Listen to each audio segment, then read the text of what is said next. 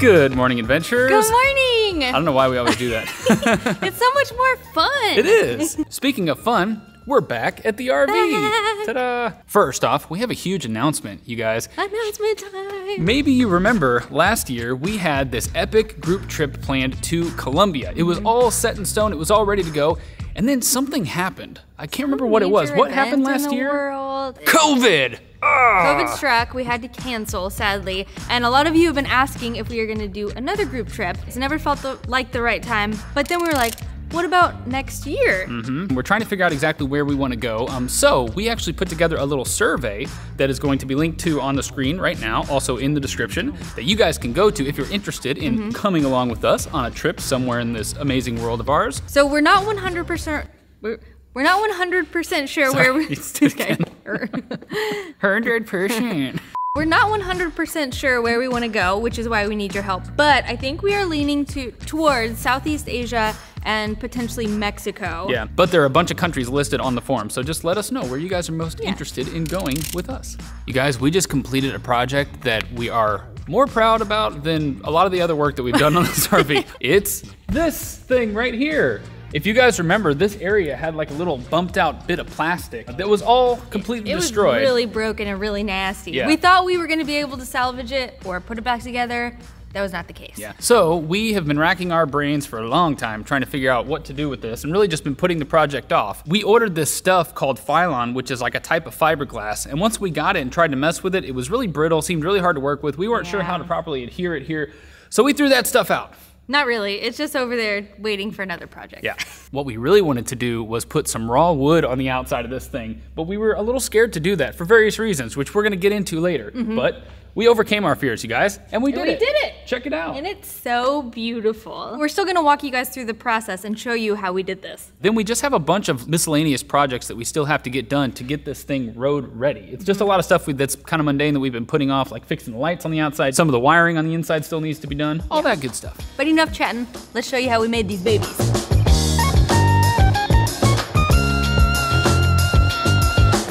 So the hardest part of this project, and the reason we thought maybe it wouldn't work at all, is because we really wanted to conform to this curve. But as you guys can see, there's a lot of weird little bump outs, and then there's extra little crevices. It goes like way up in the top and curves under at the bottom. So our process was first to use plywood. We cut a general shape and then just kept cutting back with a jigsaw until we could get this to sit up in there. So once we got that, we would then take this, trace it onto the wood. Once we had all of our pieces cut and we knew that they all fit together and covered top to bottom, we figured it was easier to stain it off of here than installing it and trying to stain it after the fact. Then from there, we just put them on one by one, screwed them in, and kept going, making sure that our angles still lined up as we went down. That was definitely the hardest part, but we ended up doing a pretty dang good job, I would say. You guys, check out how nice this line turned out. We ended up using tape. So we taped off this whole thing with blue painter's tape on both sides, then put this brown sealant on there that blends in with the color of the wood, and then we took the tape off and we had this beautiful line. Before we put the cedar siding on, we waterproofed all that with waterproof tape, just in case water does get behind this, it's not gonna rot out the wood. And this is all stainless steel hardware, which is very rust resistant, so hopefully we won't get too much rust on these screws. We used a stain that is for house siding that's semi-transparent, which means some of the wood shows through, but it also stains it this nice brown color that we chose. The other reason we were hesitant to use wood is because as you're driving, obviously things can kick up from the road and hit this, but we figure if this gets damaged and a little weathered, it's just gonna give it more character, so it's really not that big of a deal. Also, let's say you put metal or plastic here, that's gonna get hit by a bunch of crap too, and probably look a lot worse. So I feel like a lot of you are gonna tell us that this is a horrible idea, but it's an experiment. We'll be the guinea pigs. We'll see how it goes. But y'all, I just love it. It's like a 70s log cabin on the outside. Yeah. I mean, look at the vibe that it gives so it. It's super unique, right? Yeah. I'm calling it a success though. Oh. Whoa. Yeah. I guess I'm a little more excited than I realized. One project we've been putting off is replacing our final marker lights. Look at how nasty these things are. Oh yeah. I think that's all like bug nest residue. Check this out. They're so much prettier, no gunk in there. These are actually really easy to come by on Amazon. They get great reviews and they're super cheap. We bought like 20 of them because that's how many we had to replace. Yeah. Oh man, these are gonna look so much nicer. Look at that. Wow.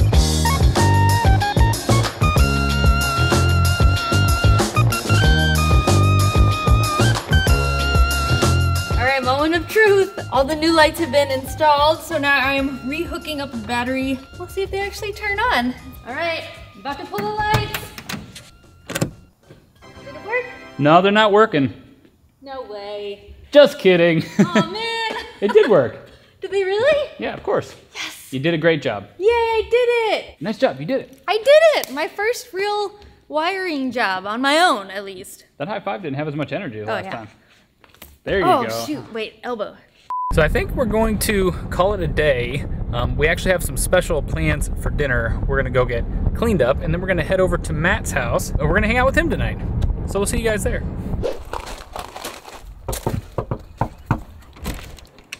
Oh, hello. Hello. Look who it is. Welcome. We brought boxed wine. Nice, thank you. So our plan tonight is to cook. We're gonna have ourselves a little movie night. Do you remember what movie we watched last time? You loved it, right? Oh yeah, Mortal Kombat. Yeah, Mortal Kombat 2. Best movie I've ever seen. Go watch that and report back. Don't actually watch it, it's horrible. Y'all, we just got our next HelloFresh delivery, and we just wanted to give them a huge thank you for sponsoring this video and supporting our crazy, Endless RV renovation. I personally love when we get these shipments because that means we do not have to go to the store. I don't have to figure out dinner. Plus they're super flexible, so we can easily change out our delivery days or our food preferences. And since their average meal only takes 30 minutes to make, we don't have to spend hours cooking. But before we get cooking, we should probably slip into something a little bit more appropriate. Well, that's not right. Well, we're gonna call this one close enough.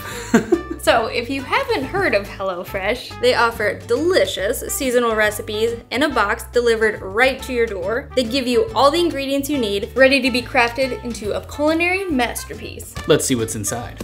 We have shrimp spaghetti with a kick. Oh yeah. Gosh. And crispy Cajun chicken sandwiches. Can we start cooking? Yeah. Yes. Let's start cooking.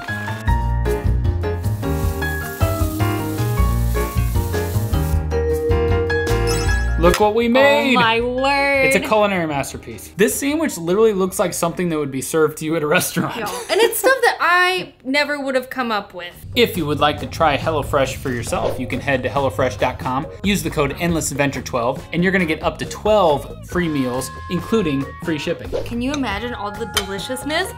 And we can recommend, you guys, we get so excited when the box arrives. I mean, look at this, it looks incredible. I'm trying to convince Matt to watch Dude, Where's My Car? It's probably gonna happen. Yeah, so that's what we're watching. Dude, Where's My Car? And then we'll see you guys back at the RV, I guess. Yeah, bon appetit. I use the power of the continuum transfunctional to banish you to Hoboken and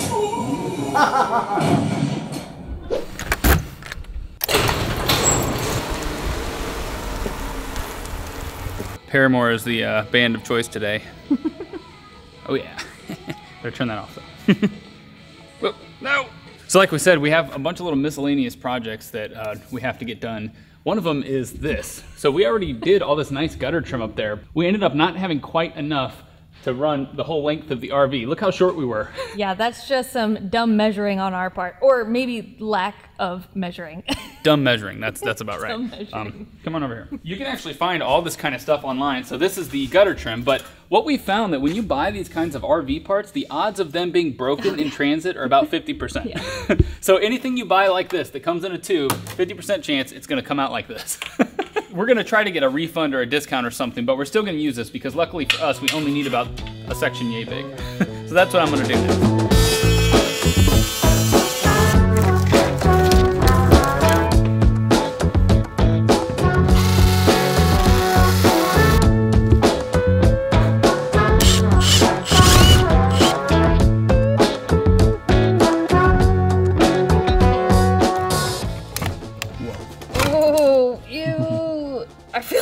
Worn a face mask for this.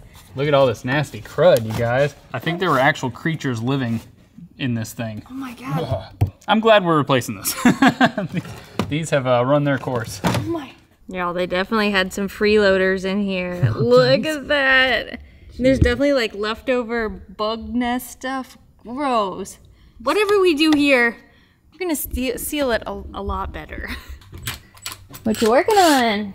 Oh, hey there. Look what I just finished, you guys. So we built this little box to hold our shore power inlet. So this little box sits right here. And then when you open this door was built into the RV, so we wanted to make it actually functional. So we built this little box here. It goes right there, and then when you open the door from the outside, you see this beautiful little power outlet that you can plug into to get your 30 amp shore power service. All right, shore power installed. Yeah.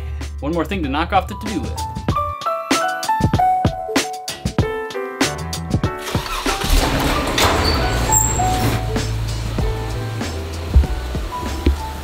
I don't know about you guys, but I am just enjoying this spring weather. Oh, it's so lovely. Nice. It's actually pouring snow right now. What the heck is happening? Yeah, when we left this morning, it was 60 and sunny. Yeah, it's a winter storm.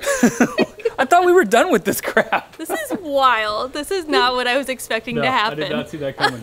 Luckily, I don't think any of this stuff is supposed to freeze or accumulate. And I don't want it. We do have a freeze warning overnight. Oh no, I don't want to go through all that ice again. Oh, that was miserable. Whatever. This is stupid. I'm over it. Oh, get me inside.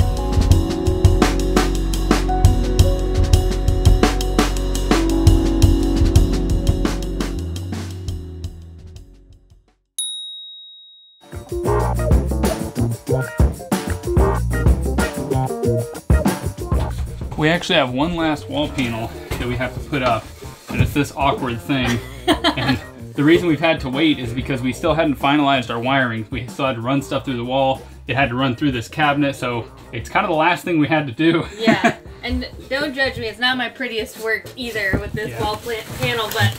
At this point, we're just like, get it up, we'll fix the issues later. We gotta get this thing done, man.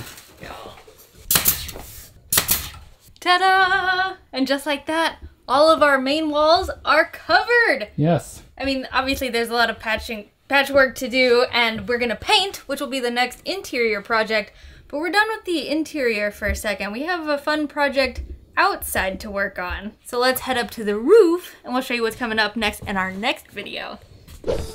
That's right. Our next project is resealing this roof. Oh my God. Is it shaking? It's shaking so much. Surf's out.